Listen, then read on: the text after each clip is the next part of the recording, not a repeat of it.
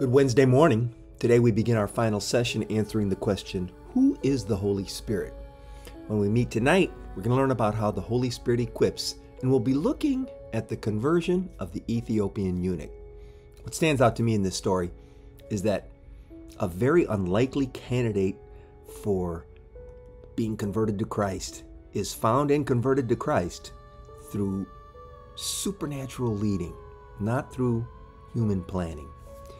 Philip received this supernatural guidance one step at a time. In verse 29, the Spirit says, "Go up and join the chariot." That's all he says. Not what for, not who's in the chariot. Just go to the chariot. The timing of the Holy Spirit proves perfect. At that very moment, Philip, no doubt wondering what he would do or say when he got to the chariot, hears the Ethiopian reading a very familiar passage of the book of Isaiah. Philip knew what the Lord was doing in directing him to this desolate place where there is one lone chariot and a man from Ethiopia. The Lord is having mercy on a man whose nationality and sexual impotence might have left him thinking, the God of Israel would never come to me. And not only that, the Lord is orchestrating the evangelization of an entire country. Philip proclaimed the good news of Jesus to him, that the Lord has laid on him the iniquities of us all, and that we are set right with God through his death and resurrection. The Ethiopian believed and was baptized and went on his way rejoicing. So what's the point of the story? Why does God include this story in the book of Acts? What does he want us to get out of it?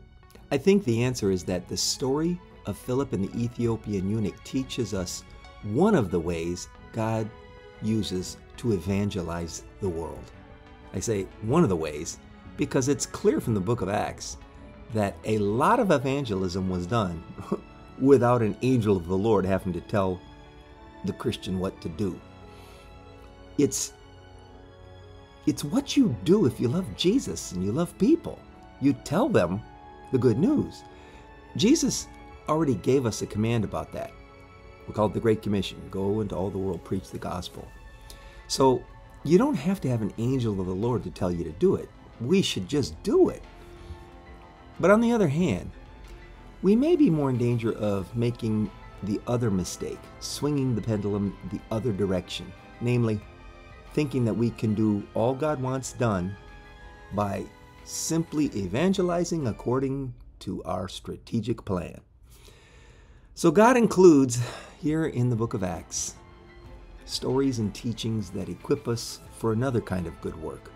Not just wise and strategic planning on the basis of what we can see, but also listening responsively to the Holy Spirit when he may want to tell us to do something that we might never have thought of doing, like going down to a desert road that leads to Gaza and wait for further instructions. Philip could not have computed from scripture and circumstance that that's where the Spirit was moving next. So the scriptures are wonderfully alive. They protect us from the error of thinking that the only way God guides us is through strategic planning, and they show us that there are works God may lead us to do by means of supernatural intervention. God has many more wonders to show us in the work of evangelism than we can imagine.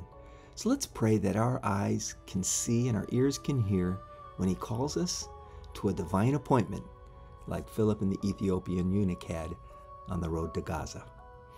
Lord, forgive me for the times I have been so fixated on a methodology that I completely failed to hear your voice of instruction. Guide me today to lost souls that I could never have planned to share you with, I pray, in your holy name. Amen. God bless you. I'll see you here tomorrow. Hope to see you here tonight.